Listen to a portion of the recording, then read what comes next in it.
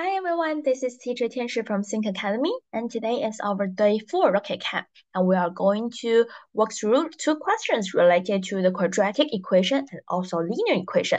So quadratic equation is a very important topic in the world of algebra, and let's go over the questions together.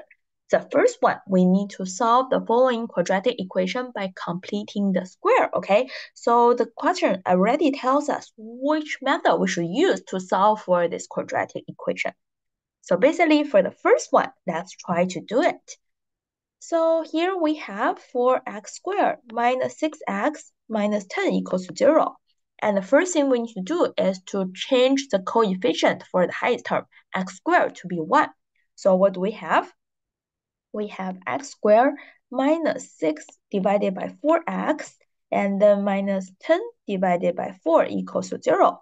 And after doing the simplification, okay, so doing the simplification, we get this part, okay? So equals to 10 divided by 4. And then actually we know that to complete the square, we need to have a perfect square here. So what should we add? We should add here the square of 3 divided by 4 so that it will become a square of something, a perfect square. So here on the left side, we will have here. And on the right side, we will have the square of 3 over 4, which is 9 over 16, okay? So on the left side, we can finally complete the square by doing x minus 3 over 4 and then do the square thing equals to 16. And what do we have now? So 16 is 49. So here is the most tricky part. So do you think that x minus 3 over 4 equals to 7 over 4 is the only answer? Actually, the answer is no, because we can have both positive and negative answer. So actually, x has two solutions. It can be either 7 over 4 or negative 7 over 4. Okay, so there are two answers. So the first solution is 11 over 4. Or x can be also which value? So x can be also 1, okay? Negative 7 over 4 plus 3. Okay, so this one will be which value? What is the result for this one? Actually, is -1, okay? So negative 7 over 4 plus 3 over 4. So the result will be -1. And here is the hint. So for this type of questions, the first thing is to convert the coefficient for x squared to be 1.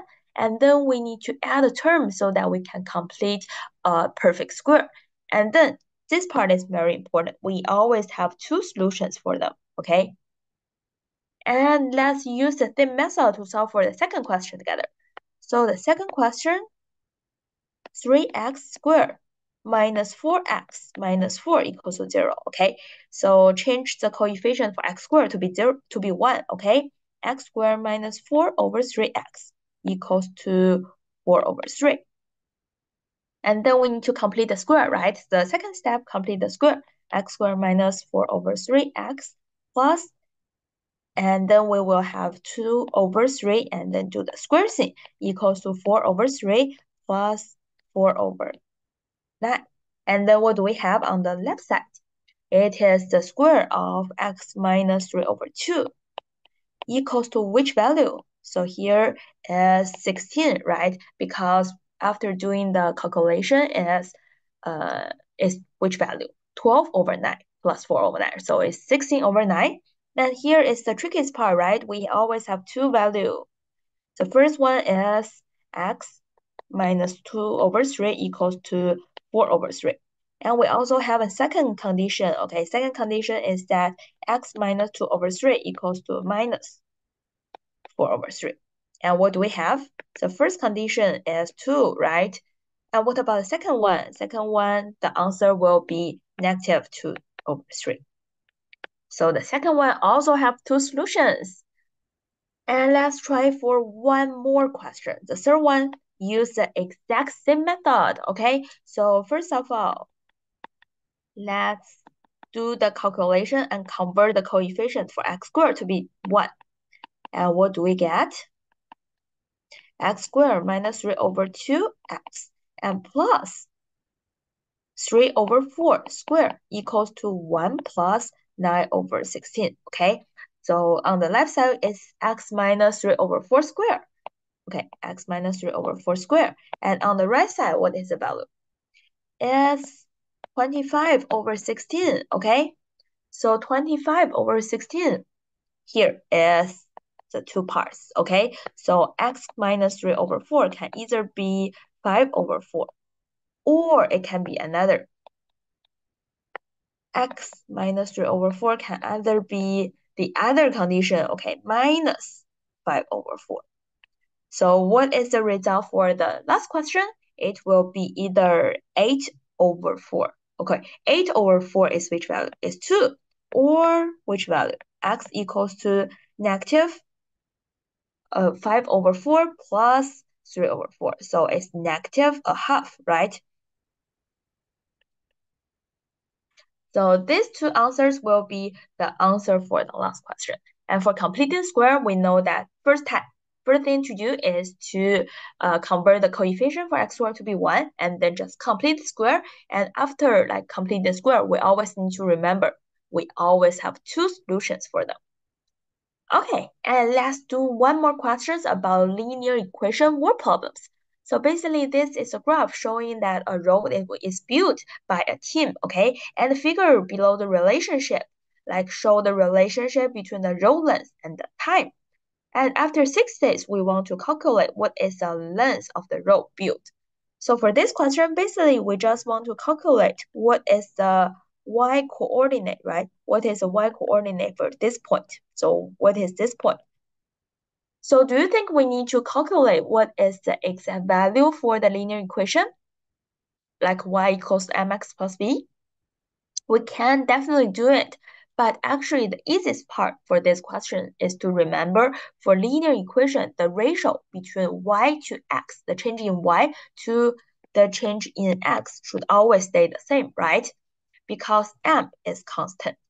And then for this question here, do we know what is the change in y divided by change in x?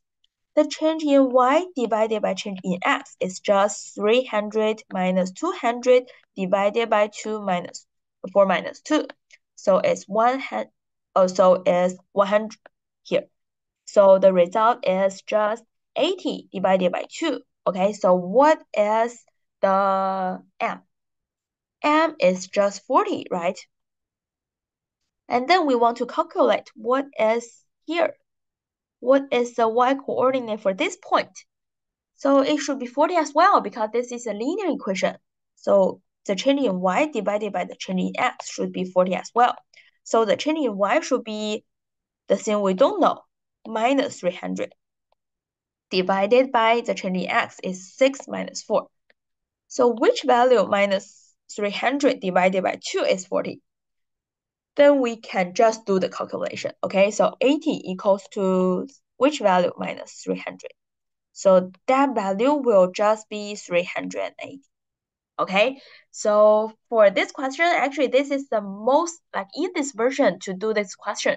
Just to remember, for linear equation, m will always stay the same. So we can just find the relationship between the change in y to the change in x. And then we can solve this question in a convenient way.